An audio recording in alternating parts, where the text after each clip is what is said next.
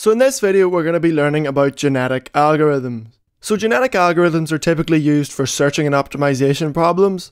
One example that we're going to use is we're going to search for a string. So here we have our target string and we have the initial string that we're starting with, which is called output, and it's going to be an empty string. So essentially what we're going to do is we're going to start from nothing and we're going to end up with this string. And we're going to search for the string by randomly choosing characters. And if we were to just generate random characters and hope that we find this string, it would take forever. But using a genetic algorithm, we can randomly generate characters and we can find this string that we're looking for much faster. So here is the algorithm in action. So you can see it took 38 generations for us to generate the target string. So if we scroll all the way to the top, you can see the first string that it tried was this set of random characters here. And the score it got was 0.19, which means 19%. That means 19% of the characters in this string are in the correct place. So the second generation should be more accurate than the first. So if we look at that, the second generation is another random set of characters, but its score is slightly higher because it's got more characters in the right place. And if we keep going all the way down, you can see the score rises with every generation. You can see we've almost got the word howCode there, and then finally we have howCode,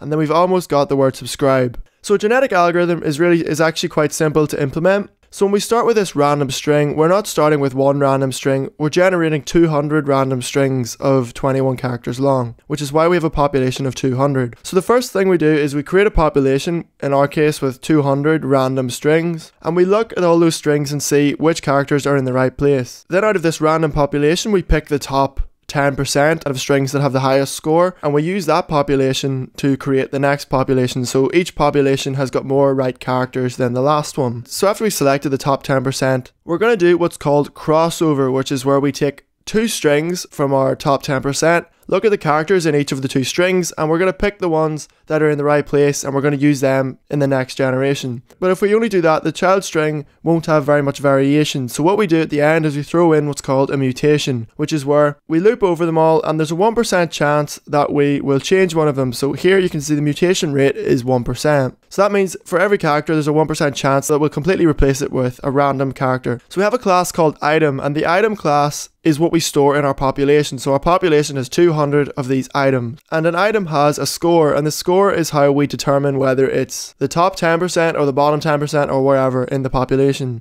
So the item stores the target string, and it stores its own string, and it stores its score, and the score is simply calculated by looping over the string and looking at each character, and if the character is in the right place, we add 1 onto the score, and then we divide the score by the length of the data just to convert it to a percentage. So to begin, we set up our population by creating 200 random strings, and then we run a while loop. So essentially we run this loop until we get our target result. So the first thing we do in the loop is we do our selection. That's where we select the top 10% of our strings. So you can see what we do next is we pick two parents. So here what we do is we loop through our population and we pick two parents at random. Then what we do is we calculate the score of the first parent and the score of the second parent, and we convert them to a percentage. So if parent A has a score of 60% and parent B has a score of 40%, that means we want the child to have 60% of its characters from parent A. So the way we do that is we take the characters out of parent A and we multiply that by their score. That means when we use the Python function random choice,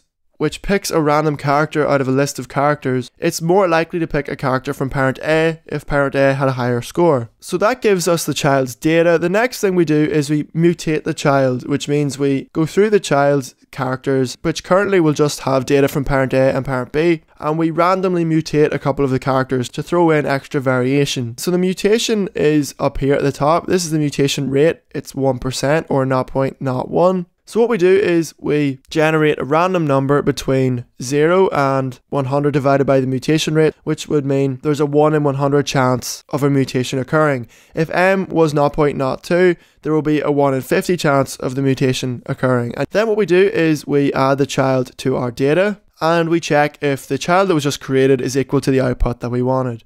If it is, then we break. But after we've added the child string to our data array, all we do is we go back up here to our loop, we check if the output equals the target. If it doesn't, we have to keep going and keep generating. So we select another population, we pick two parents, we generate a child, we mutate the child, and we add the child back to the population. So if we need to create another generation, then we can. And what this code here does is it just goes through every generation and picks the best string.